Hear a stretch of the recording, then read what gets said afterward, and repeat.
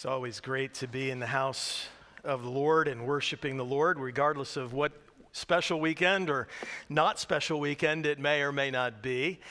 This morning, we're excited because we can extol the greatness of God, and we can talk about the fact that God is great, and He continues to bless in so many ways. He continues to demonstrate that greatness in this world in which we live on a daily basis. And it's really neat to stop and to consider what God has truly done. I think of this message that I typically preach this time of year on 4th of July weekend. I oftentimes will do a message that I entitle The State of the Church, and I am not doing that this morning.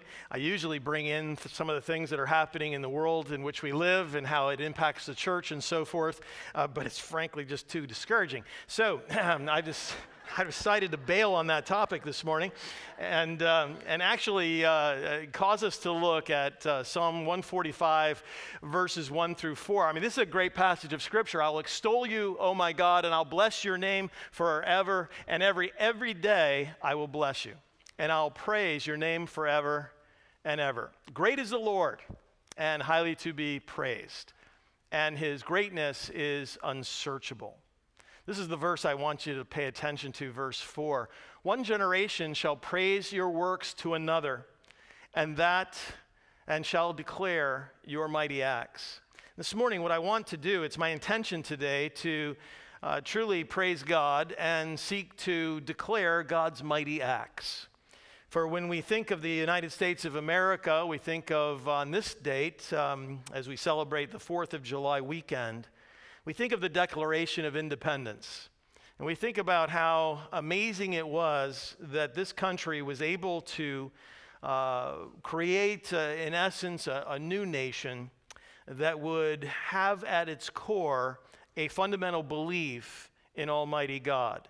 And not just an Almighty God, but the Almighty God, the only one true living God. And it's somehow fitting for us this morning as we stop and we think about some of these great things that God has done, to stop and give pause and just be able to pull apart aspects of the Declaration of Independence that were written with the sole intention of making this a book or making this a piece of paper that reflects the book of the Bible, that we might be able to have a nation that is founded, truly founded, on biblical principles. So let's look to the Lord in prayer today, and may He bless our time. Father, we thank you that you truly are the author of the true, only inspired book in the universe, the Bible. How we thank you, Father, that you have revealed yourself to us through it. And Lord, we thank you that, Father, the wisdom of the founding fathers of this country were willing to take a very close look at these scriptures and make certain that the nation that they were being led to found would reflect principles and beliefs that are written there in your word. Help us, Father, to declare the mighty works that you've done. When we think of world history, we can go all the way back to the beginning of time, and we can think through and we can read and we can praise you for the great things that you've done. But today, help us, Father, to praise your name for the working in the hearts of men that made possible this great nation of which we are today a part. May you bless as we pull these things apart. May you be glorified in all of it. In Jesus' name, amen.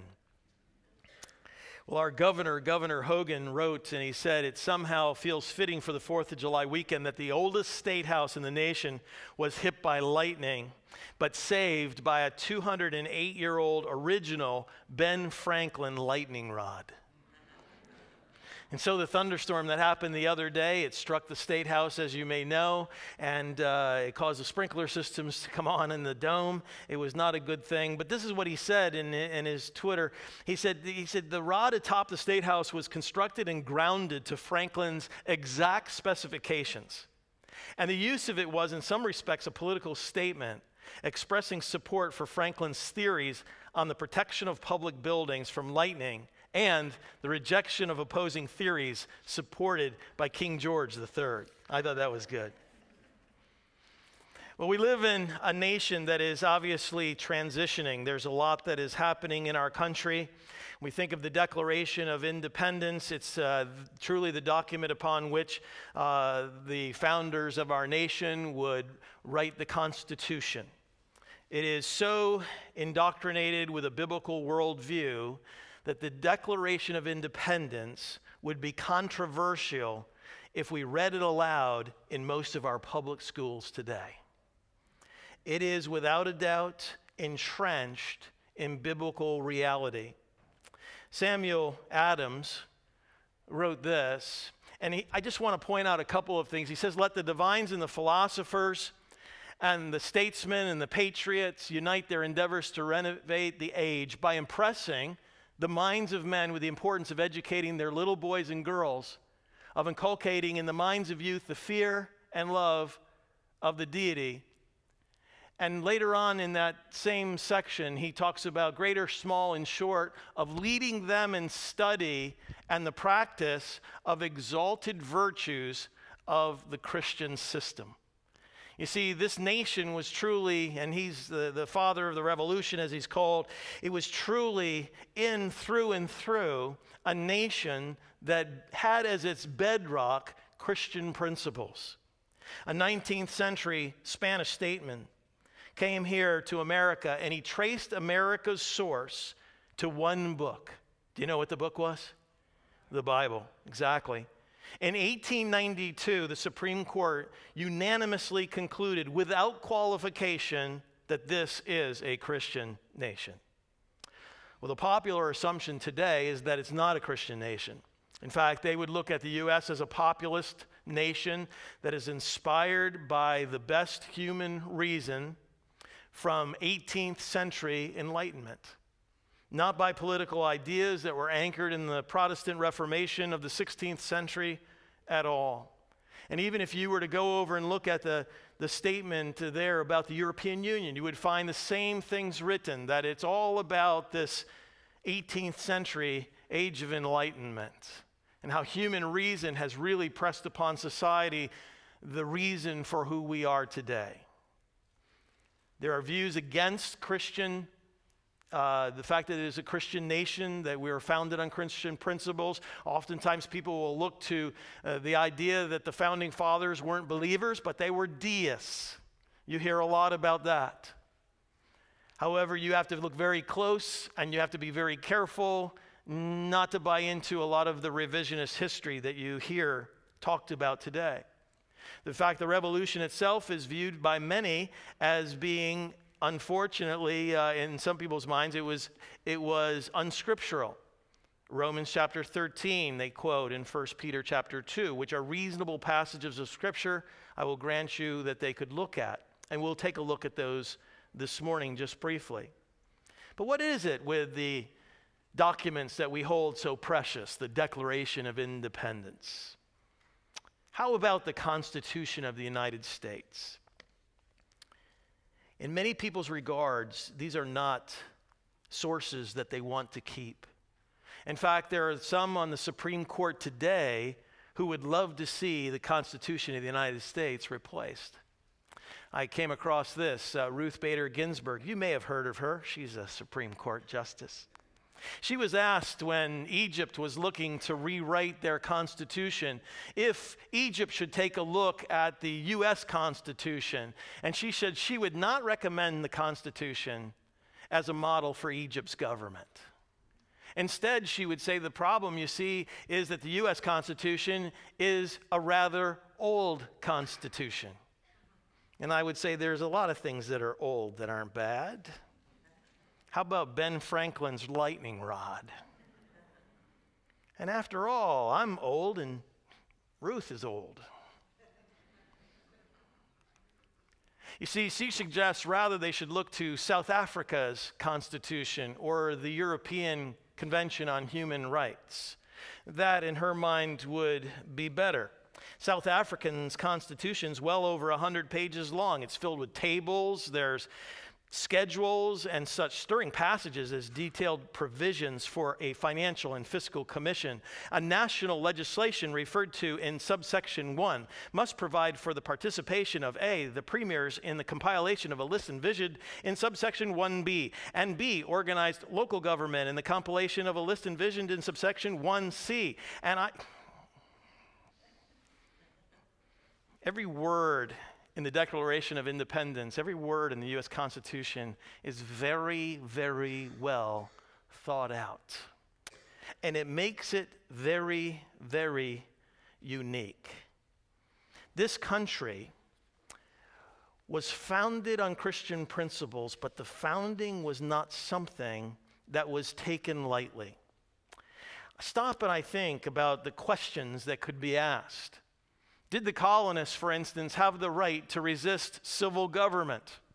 When my wife was in Bible Institute in the church where I was in seminary, she took a class and the teacher divided the class in half for the end of the year project, and half of the class had to write on whether or not their positive view towards the revolution, that the colonists had the right to revolt. The other half of the class had to say no and prove their reasoning behind it as well.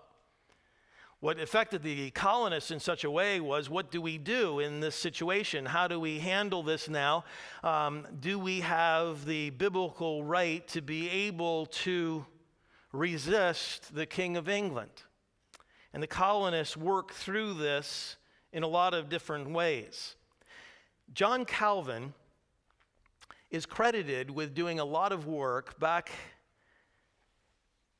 in the 1500s on this whole issue, and he developed a doctrine called, as you can see it there, the doctrine of interposition. Interposition means the resistance to tyranny through lower magistrates. And the theory was put into practice first in the 13th century, long before Calvin came on the scene. There were barons and there were bishops. They combined forces to resist King John, and it gave birth to the Magna Carta. Have you heard of the Magna Carta? It gave the King of England a choice of either affirming the known rights by means of a written compact and ending the oppression of the church by the state, or facing armed resistance, which they themselves would lead. Well, that was interesting. That's back in the 13th century. By the 16th century, the Protestant Reformation is taking place, and Calvin begins to do a lot of work, and he's beginning to look at Romans chapter 13. If you take your Bibles and you go with me there to Romans chapter 13, I want you to see some of the issues that were affecting them as they came to the Scripture to try to determine, do we have the right or do we not have the right to revolt from England? In chapter 13 here of Romans and verse 1, and I will look at verses 1 and 2, it says, every person is to be in subjection to the governing authorities. For there's no authority except from God, and those which exist are established by God. Therefore, whoever resists authority has opposed the ordinance of God, and they who have opposed will receive condemnation upon themselves. Well, that's a pretty strong statement, is it not? And truly, it's going to present a problem for any theologian who is asked the question as to whether or not there is any wiggle room in Romans chapter 13 for there to be any type of revolution. Calvin develops this, and it's furthered by his followers as time went on.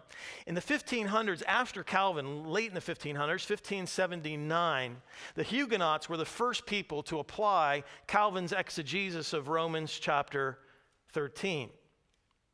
What was Calvin's exegesis? Well, what he wrote was basically, it is true that we must come under and submit ourselves to human government. After all, human government is created by God.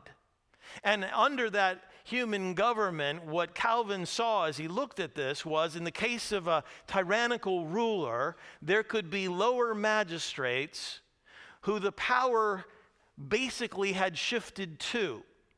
Calvin was very careful to say that there is not the right of the individual to revolt against the government, but a lower magistrate could take up the cause for the people to revolt against the tyrant. And in this situation, it would be the King of England. So 1579, the Huguenots are having trouble. They're going to apply this teaching.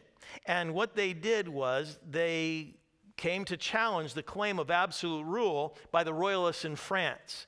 They issued the famous, and my French is terrible, Vindice contra Tyrannis. My wife, I told her what I was saying. She said, it sounds Italian. So it literally means a defense of liberty against tyrants. The principles were picked up. They were later used by John Knox in Scotland, and then by Rutherford in his book, if you've heard of the book Lex Rex 1644. That's an old one. But here's what's interesting, is as you go through this doctrine of the revolution, Adams attests that this Vindice was one of the most important volumes that was going around, circulating in the pre-revolutionary days. And in fact, people would just casually, can you imagine, by their fireplace, pick this writing up and read through it and study it. So the colonists were trying to determine, do we have a right to revolt and start a new country? And they were very, very careful in trying to determine this.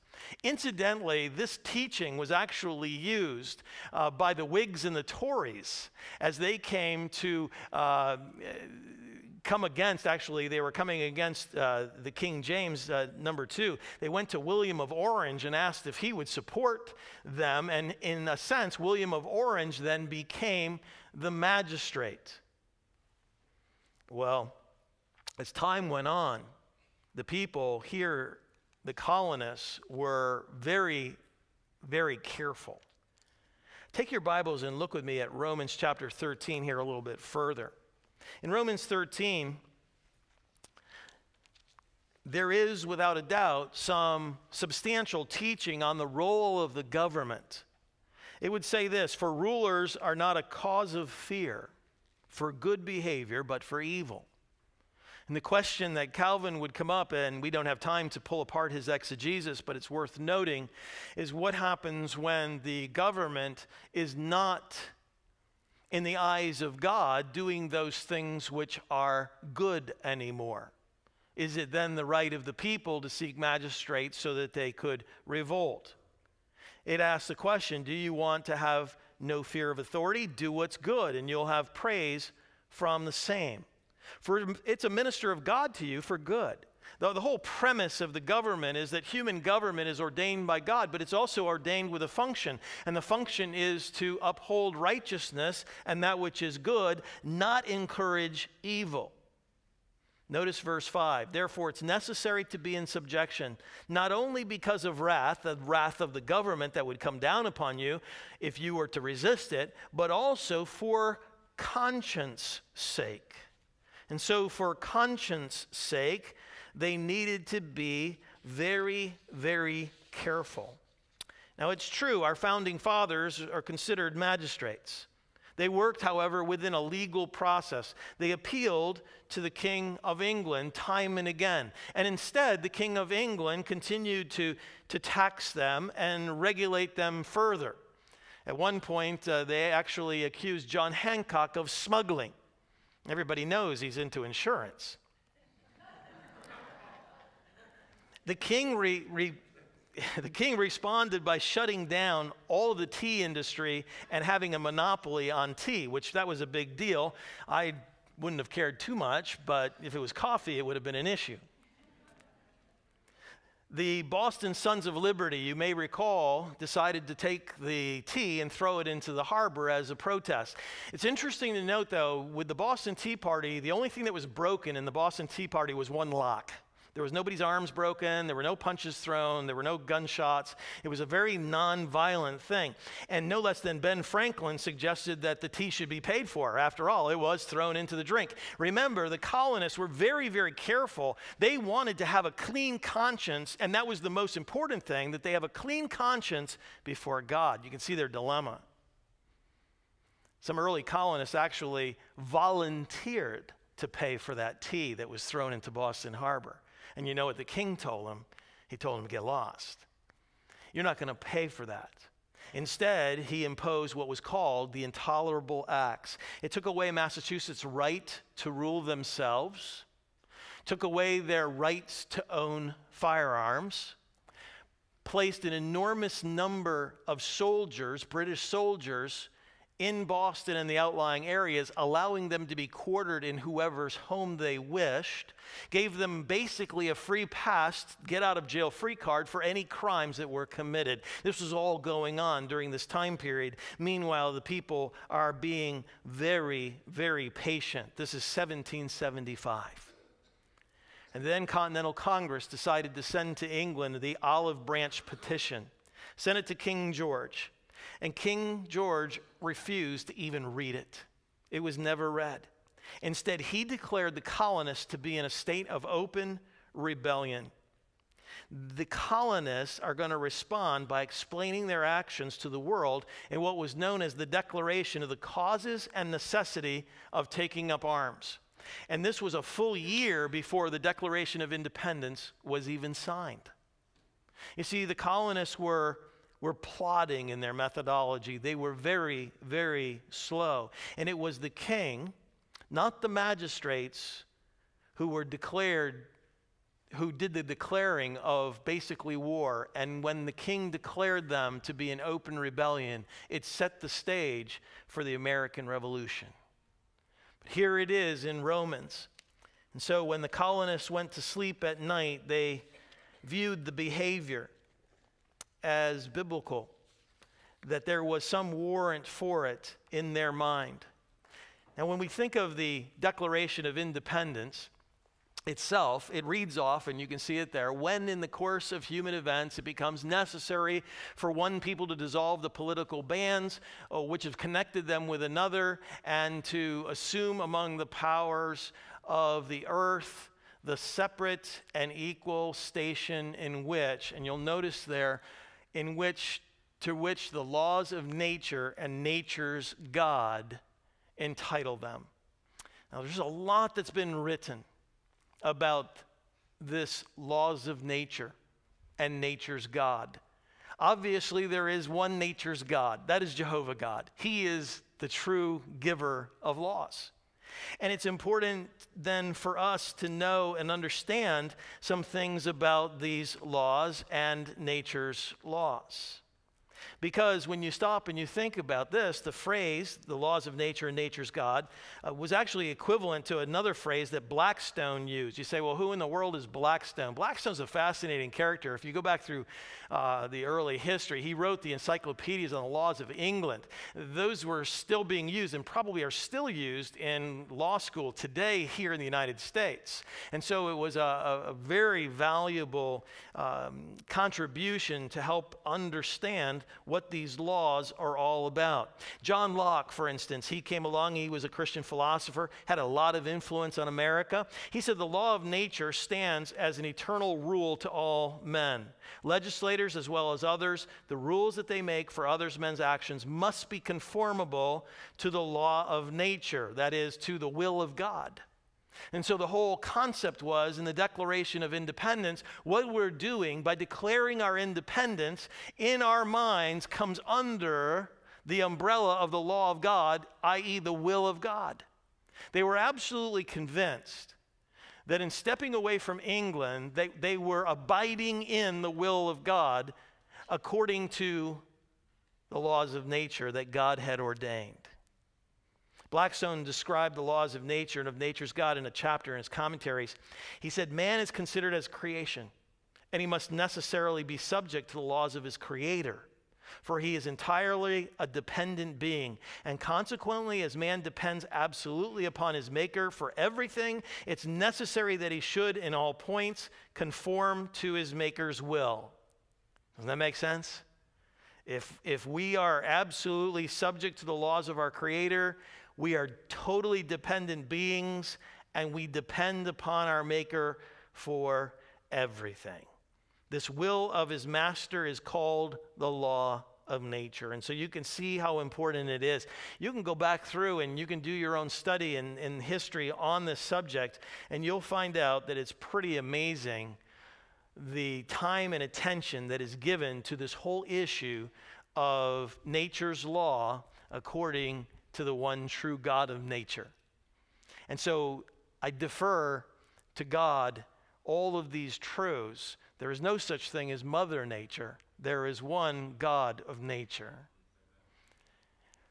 When the Declaration's written and it comes up to the next part, it says there, a decent respect to the original mankind requires that they should declare the causes. There's a whole list of causes that were written out about why they should pull apart. And it was well documented, but it was sealed in their minds in such a way that they believed before God that they were doing the right thing. And it's important to note this. Well, I want you to think through the Declaration of Independence with me. The transcript says this. It says, when in the course of human events it becomes necessary for one people to dissolve the political bands that have connected them, and he goes on, he talks about the law of nature and entitling them. This is the part you and I tend to remember so well. We remember we hold these truths to be self-evident. Exactly. So let's just take a moment and let's pull this apart a little bit. First off, he says, we hold these truths to be self-evident. There is, according to the colonists, an understanding that there is absolute truth. That there's not a moral relativism as in the minds of people today. Otherwise, if you believe in moral relativism, the Declaration of Independence has no merit, because it starts right off by saying that we are holding these truths, these self-evident truths, and we're holding on to these things. For something to be self-evident, a truth first must be evident. Amen. Take your Bibles and go back with me to Romans chapter 1. We hold these truths to be self-evident.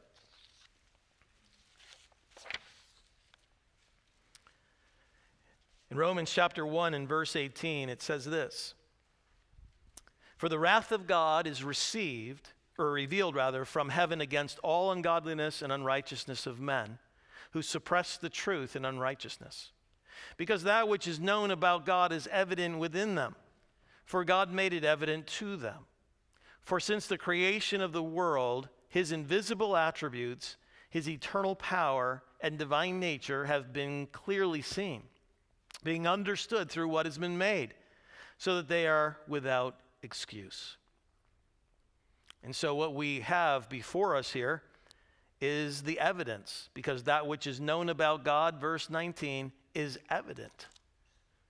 You see, the founders knew when they wrote the Declaration of Independence that they should put down that they know that these truths to be, that they're speaking of here, are self-evident. They're self-evident, and that's important because not everyone was a believer. Not everyone had faith in Jesus Christ. But their appeal was to the rank and file, people just as normal people. And they really found the common ground, which the common ground is, we all know that there's a God who exists. We all know that there's a righteousness and an unrighteousness. We all know and understand that these things are reality. Let me just pause for a second and go down a rabbit trail for just a second. Even though God has revealed in nature and in the sky that there is a sovereign being, we still need Jesus Christ. There's a false teaching that's going around in our country today, where people today are saying things like, well, I know in heaven there'll be people that have never heard about Jesus, but they understood that there was a supreme being. I'm hearing it from different churches. I'm hearing it from different pastors. But the Bible teaches, especially as you go through and you develop the book of Romans, in Romans chapter 10, the Bible's going to tell us very clear.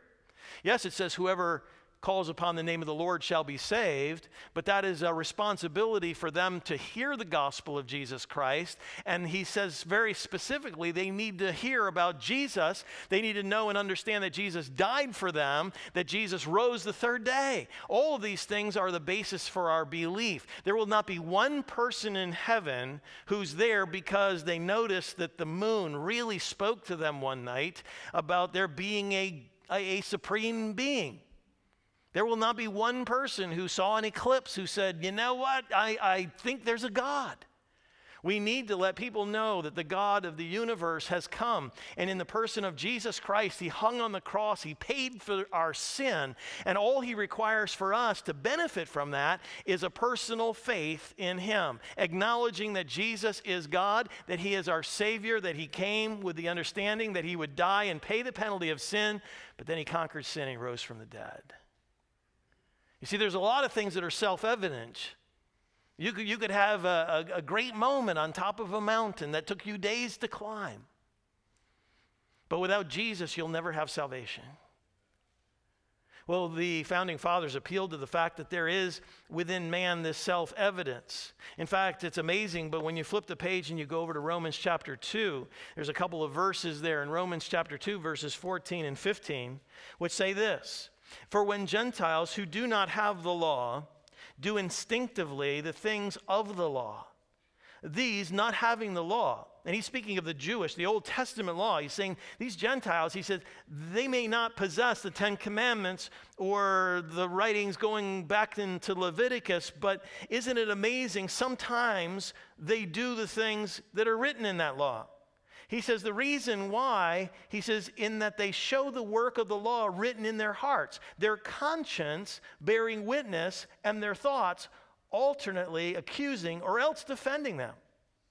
You see, there's a working that God has placed in the hearts of men. It's called our conscience. And even among some of these Gentiles who have never heard of Jesus, who don't know anything about the Old Testament law, would be able to say, well, I do this or I don't do this, because there's a sense of right and wrong.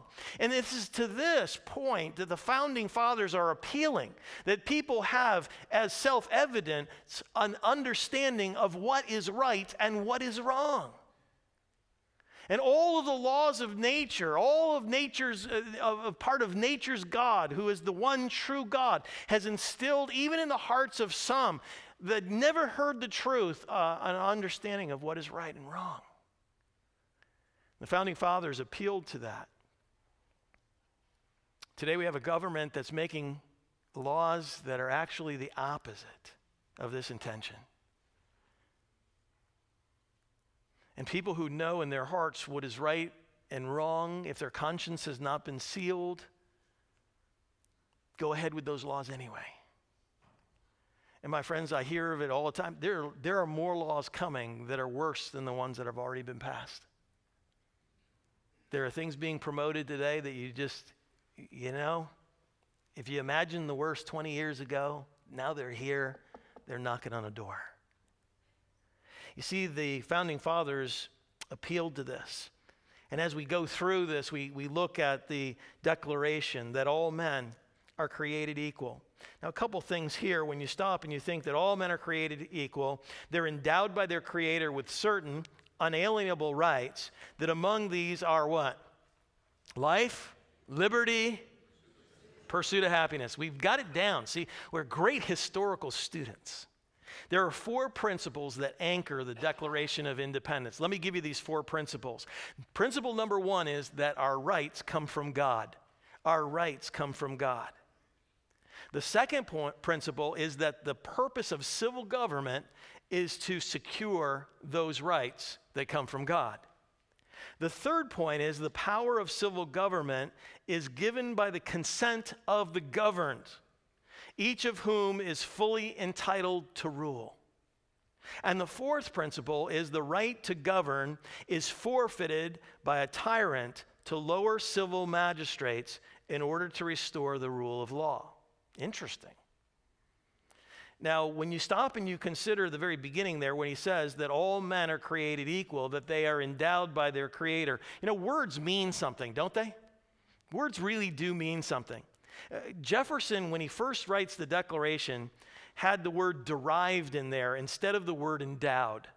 But Benjamin Franklin and John Adams, okay, yeah, he's a deist. Well, listen, they replaced the phrase endowed by their, and put in there endowed by their creator. And by replacing derived with endowed, the Declaration finds itself resting upon rights as God had given them, not as how man understood those rights to be. Huge difference. Huge difference. Later, Congress, as they're working through this, they would insert the adjective certain in the place of Jefferson's inherent. So they take out the word inherent, they put in there certain. It's amazing the strength then of this document. When you couple those things together with the unalienable rights part, what God has given, this is the basis for it then, and the result of it is, it reads like this: what God has basically given for the benefit of all mankind cannot be taken away by the recipient or taken away by the donor. In other words, God has given certain, and he has endowed these certain unalienable rights, and he's given them to individuals. This biblical principle carries all the way back, for instance, to 1 Samuel chapter 10, when the people of Israel are debating whether or not they want a king. And remember, they ratified the fact that they wanted a king. God said it wasn't a good idea, but they went and did it anyway. But they had the right to ratify that. And so the declaration starts with, these rights that we have are from God. But then it says here that we're created. It says that all men are created equal. If you stop after the word created, you understand that the writers here had a general belief that God is the one who gave mankind all of these rights, and they use biblical terms to create, or to describe rather, the origin going all the way back to the book of Genesis. I believe that they believed that Genesis was true, and it was the creation account of the book of Genesis that really undergirds the laws of nature and of nature's God. Created equal.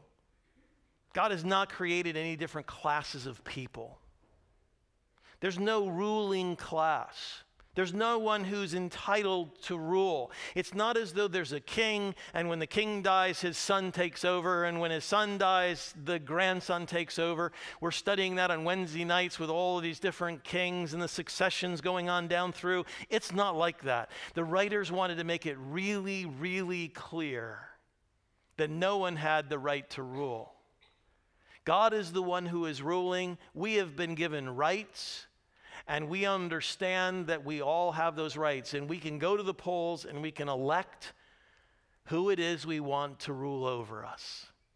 It might bother us that others don't vote the way we vote, but at the end of the day, we still have the right as a people to choose. He goes on and he talks about life and liberty.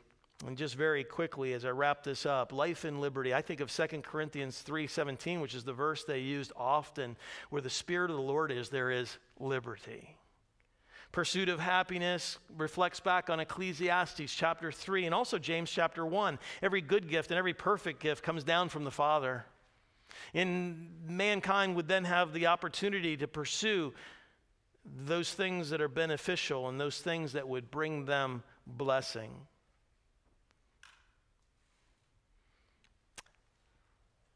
As this early nation was founded, there was approximately 2.5 million people here living in the colonies in 1776. 100 years later, time of the Civil War, there's 20 million people living in the United States. It went from 2.5 million in 100 years to 20. Some would say that the time following the Civil War was one of the greatest times spiritually in the history of the United States. The bedrock had been laid, the declarations out there, the U.S. Constitution, the Bill of Rights, they're protecting, and Christianity begins to explode. In 1776, there was one clergy member for every 1,500 people in the United States. By the time of the Civil War, there was one for every 500. Some of these were Methodist circuit riders. You see, their cities had churches, and they had educated pastors, and there were all these people out in the rural areas, and these circuit riders took the gospel on horseback. And they'd go in, and I love that picture that where the circuit preacher has come to a house. Can you imagine you're living out in the middle of nowhere, and all of a sudden somebody knocks at your door? Oh, no, it's the preacher. He just came riding in on a horse. And there's this picture of the man of the house sitting on a chair in front of the fireplace, and he's just weeping, repenting before God. And the wife has got her hand on his shoulder, and the preacher's got his hand on the other shoulder, and the kids are at the footstool. America was repenting of its sin. There was great revival in this country. Christianity was taking hold. And as I mentioned, the courts would declare in 1892, this is truly a Christian nation. You see, I give God the glory for all the things that he did in bringing us to that point. And as I look around us on this Sunday morning, between the first service and the second service, I recognize that you're here today because you want to be. We live in a free country. There's no one that's forced you to come to church. Isn't that awesome? You could be doing other things. And there are many people who are doing other things. But the Church of Jesus Christ is not dead in America. The Church of Jesus Christ is you, however. It's me. And together we need to seek the Lord once more. Because God, who has done great things, is worthy to be praised. And from one generation to the next, let us sing the praises of God Almighty. And I would put in this category of the things that God has done, the establishment of this nation. It drives people crazy today, the Declaration of Independence and the U.S. Constitution. It drives them crazy because it's based upon God's word. And every single word of it was thought through from a biblical perspective. And for that, I praise God. Let's pray. God, we give you praise and thanks for what you have done. We think of Jesus, our Savior, who came to this world and died upon the cross, gave his life so that we might have life. Father, truly we are a blessed people. And Lord, how I pray that if there's anyone here this morning who's yet to place their faith in Jesus, that today they would be the day where they would call upon the name of the Lord and be saved, knowing that faith in Jesus is what saved them. Not their good works, not their personalities, not the things that they've accomplished, but Jesus alone. And Father, help us as Christians to be emboldened in our faith. Help us, Father, to sing the praises of Jesus, sing the praises of the things that God has done in our nation. For we give you praise and thanks for making this day possible, a day when we, in the freedoms in which we enjoy, allow us to come and worship. May we never tire of singing your praise for our freedom. And may you be glorified through the lives of Christians in America and the world today. For it's in Christ's name we pray it. Amen.